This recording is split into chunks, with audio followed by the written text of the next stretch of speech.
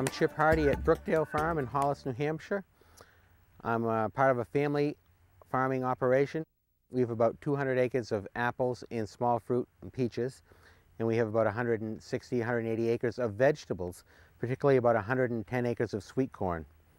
Of the sweet corn that we grow primarily for the wholesale market, and we only sell about 5% of that at our own roadside stand.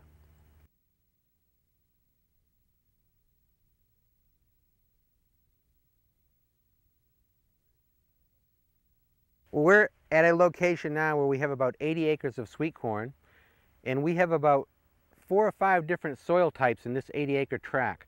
So each field is broken up into a 10-acre parcel, and we soil test each one of those 10 acres because there's a big variation.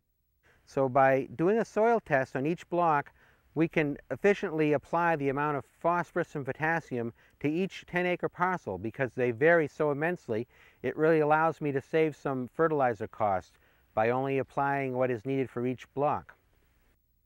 The way that we get this information for these 10-acre parcels is we use 2 companies. They use global satellite positioning and take a soil sample on each 10-acre parcel within the same foot every year.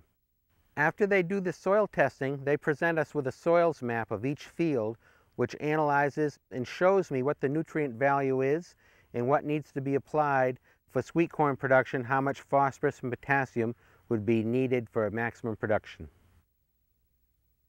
Nutrient management is very important in raising sweet corn. Soil testing for general phosphorus and potassium is very important. In the past, we didn't test as accurately for these 2 nutrients as we do today. We used to fertilize the fields all generally with 1 rate, but by using this new technology, we get better production than we used to, using less fertilizer.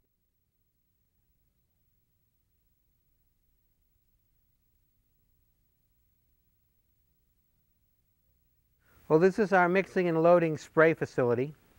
We built this for a water quality safety issue. We keep all our chemicals right here in this facility, and we do all our mixing and loading of all our weed sprayers and orchard and vegetable sprayers right here in this facility. It's on a 2% pitch, and if you ever had a leak or spilt any spray material, it's all recycled and recaught into another container so that you can never pollute any groundwater. It all stays right in this spot. And the other beauty about having all the chemicals in one location, it really speeds up your mixing and loading operation. You don't have to go looking for chemicals in one barn or another. And having everything right here in one location under lock and key, it's much safer and a much more efficient system. We have the water right here. It's all gravity fed, so it doesn't take very long to fill the sprayer. The beauty of this facility is the fact that we can do all our pesticide mixing and loading right here, and there's no chance that we can have any spill. Everything is completely contained. If we even spill a few gallons, it's all contained, pumped back up and pumped right back into the sprayer. So there's no way that we can ever pollute any groundwater